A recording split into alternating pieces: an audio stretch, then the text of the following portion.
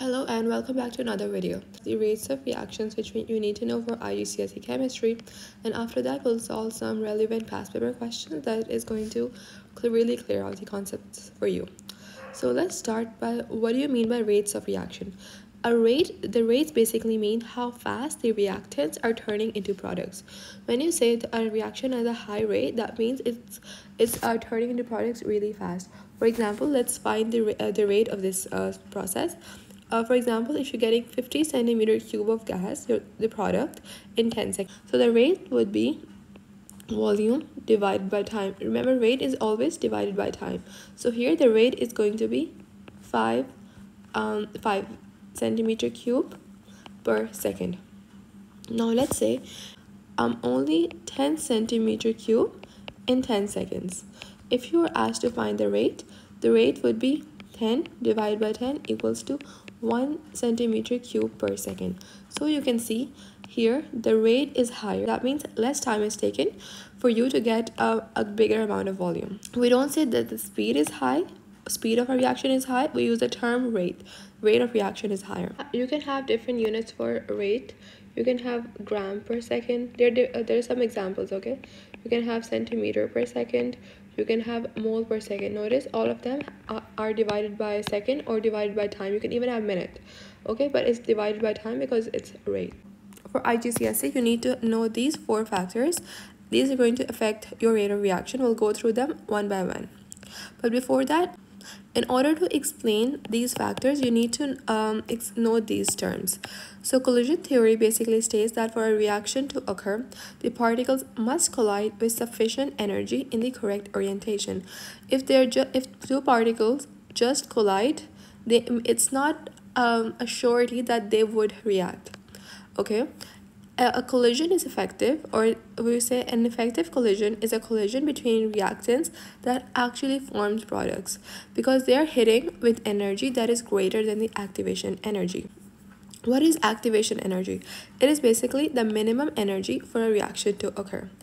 Now, kinetic energy of the particles is the energy of moving particles.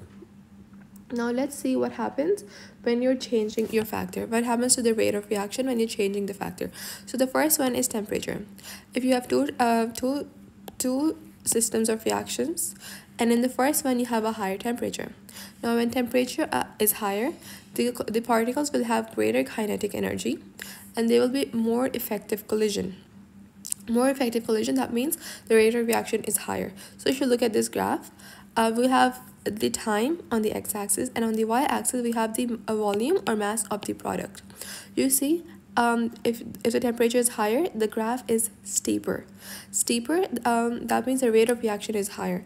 To find the rate, you can find the gradient. The graph is steeper and then it flattens quickly.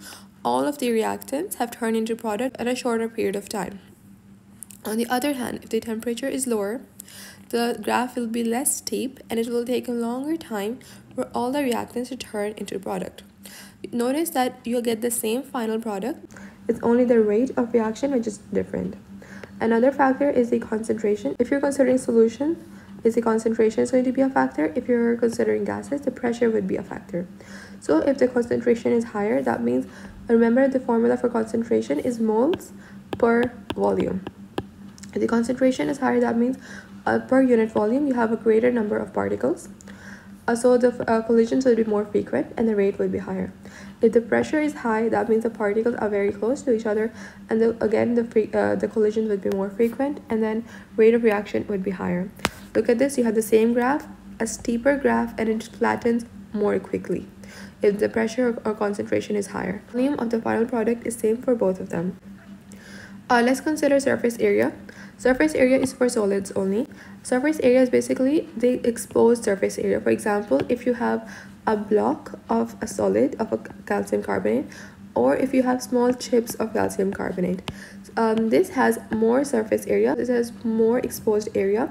The other reactant can hit it or collide with it from much more directions compared to this big block. When you have a greater surface area, the rate of reaction would be higher. You can see here the final product would be same. Reaction is higher when the surface area is greater. Now moving on, catalyst. Catalyst is basically something that's added to a reaction. It does not react with the reactants, it only speeds up the reaction. It lowers the activation energy, so the rate of reaction becomes greater. Remember, a catalyst is unchanged at the end of the reaction because it does not react with the products, with the reactants or the products. So you can see here, the rate is higher, but your final product has the same volume. Now, there are different ways when you want to measure the rate of reaction. For example, if the gas volume is being produced. If you look at this reaction, calcium carbonate reacts with hydrochloric acid, you're getting calcium chloride and carbon dioxide. Carbon dioxide is a gas.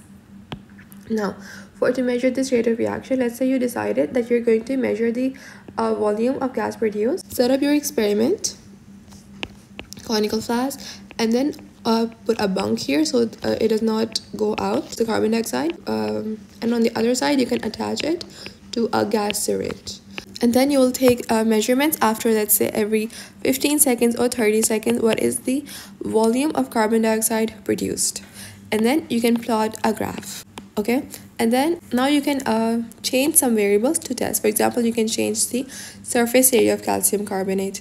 If you, for example, now you are using small chips, and in another reaction, you can use a big block of calcium, a big chunk of calcium carbonate. So the rate of reaction would be slower. The final product would be same when all the calcium carbonate has reacted to hydrochloric acid. Now here, you can also change the concentration of hydrochloric acid. You can change the temperature. You can test different variables. Now in these kind of experiments, there's also something known as excess.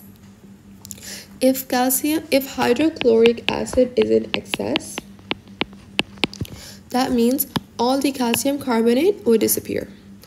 Now you can also measure the mass loss. For example, if gas is escaping, put your digital balance, a conical flask on it, allow both of them to react, note down the mass after every known amount of time. And then you can compare it with, for example, with different concentration of hydrochloric acid, with different temperature maybe, or different surface area of calcium carbonate.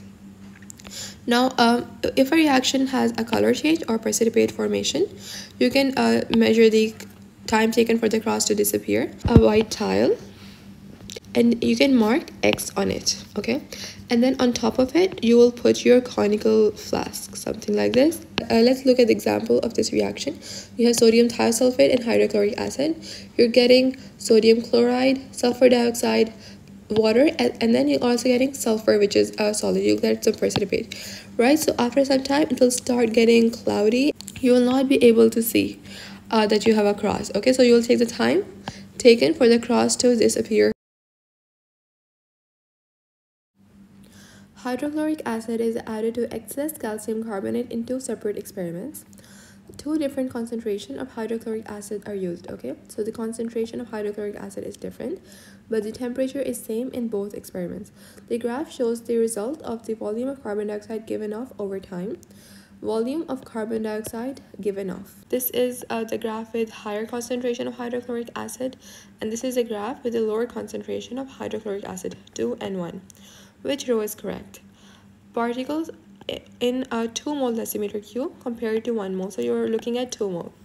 Is the collision rate higher? Yes, it is much higher because you can see the graph is steeper. Okay, so it's either A or B. What about collision energy? Now the collision energy changes with temperature. If the temperature is same, that means the collision energy did not change. And say it's A. Next, an experiment S is carried out to measure the volume of hydrogen produced when dilute sulfuric acid is added to zinc. So H2SO4 plus zinc, and you will get ZnSO4 zinc plus hydrogen gas. Now, they are measuring the volume of hydrogen gas produced. A second experiment is carried out using the same mass of zinc but under different conditions. Okay, so the mass of zinc is same, but there's a different condition, and you have to, let's identify what could it be. Now the first experiment was S, and it has a greater rate of reaction compared to T. What changes in condition between S and T could give a curve T? So the rate of reaction is smaller in curve T. In T, did you add a catalyst? No, we did not add a catalyst because the rate became slower. So it's either C or D. And the zinc is in large pieces, not powdered. If the zinc is in large pieces, that means the surface area is smaller. So that's possible because if the surface area is smaller, the rate could be lower. So it's also C. Next, magnesium is reacted with dilute acid. The hydrogen gas is collected and its volume measured. The results are shown on the graph. You have volume of hydrogen that's produced, and then you have time. Between which time was the reaction fastest? Remember, the reaction is always fastest when the graph is steepest. So you can see it's flat here, here, and over this time, the graph is the most steepest. So between 2 to 3 minutes, this is 3, this is 4, between 2 to 3 minutes, the rate is highest. Now we have a paper 4 question. The rate of reaction between a metal and an acid can be investigated in the apparatus. So you have zinc 4, then hydrochloric acid, and a gas syringe. The volume of oxygen produced is shown here. The graph is steeper and then it flattens over time. When is the rate of reaction highest? That is when the graph is the most steepest, and that is when time equals to 0. That's when the graph is the most steepest, or you can say initially as well. So just one method of increasing the rate of reaction using the same amounts of hydrogen peroxide and manganese oxide. So an easy way is to increase the temperature, or you can also increase the surface area of the catalyst. Next, sodium chloride decomposes to form sodium chloride and oxygen. You're getting sodium chloride and oxygen. The rate of this reaction is very slow at room temperature, provided the sodium chloride 1 is stored in a dark bottle to prevent exposure to light. The rate of this decomposition can be studied. You're collecting the oxygen collected in this syringe. Sodium chloride is placed in a flask and 0.2 grams of copper oxide is added. This catalyzes the decomposition of sodium chloride, and the volume of oxygen collected is measured using the syringe every minute. The results are plotted to give a graph of the time shown below. Explain why over time the graph of the slope of this graph decreases with time. This is because the rate is decreasing. Why is the rate decreasing? Because the concentration of sodium chloride is reducing. Now, cobalt oxide is more efficient catalyst for this reaction than copper oxide. Sketch on the grid the graph for the reaction catalyzed by cobalt 2 oxide. All the other conditions were kept constant. The graph would be steeper, but the final volume would be same. That's it.